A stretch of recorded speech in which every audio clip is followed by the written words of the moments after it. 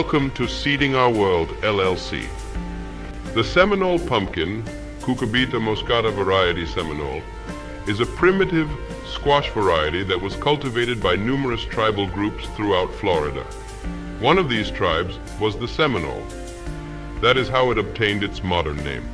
The Seminole pumpkin is often classified as a winter squash, but we consider it a summer and winter squash. Many of our growers have harvested it as early as June or May.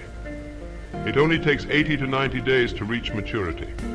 The vines can act as a ground cover, or act as a vining plant, and engulf small shrubs or even climb larger trees.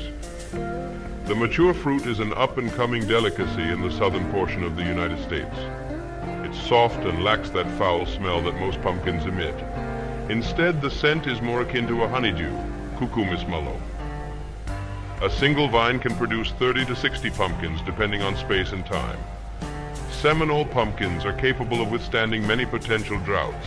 Extreme heat and humidity are a negligible issue. The same goes for many pests and diseases. The fruit can overall recover after being attacked by rodents or other threats. Seminole pumpkins can also tolerate partially the squash vine borer, Milicia cucumis mellow.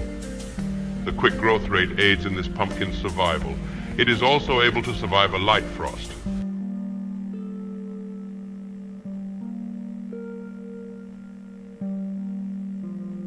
This video was brought to you by We Who Sow.